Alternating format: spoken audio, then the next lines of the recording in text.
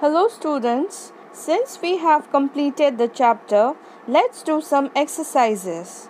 First comes question and answers, and I have 4 questions all together so that you can study in your home. So let's begin. Number 1. Answer the following questions. Question number 1. What is hardware? Answer.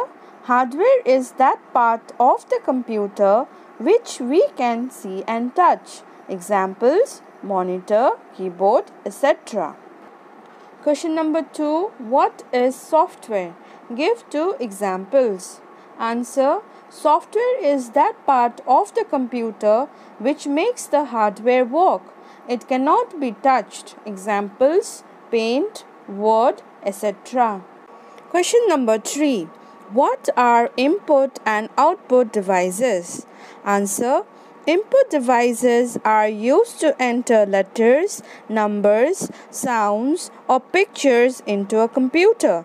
For examples: keyboard, mouse, etc. Output devices displays the output or results of processing. For examples: monitor, speakers, etc. Question number 4. What are different types of hardware devices? Answer.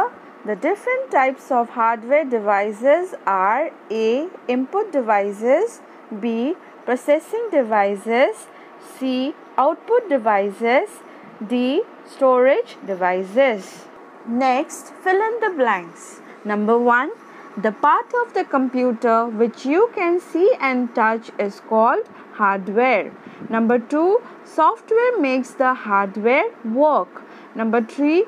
The CPU processes the input given by the input devices. Number 4. The hard disk is fixed inside the CPU box and can store a lot of information. Number 5.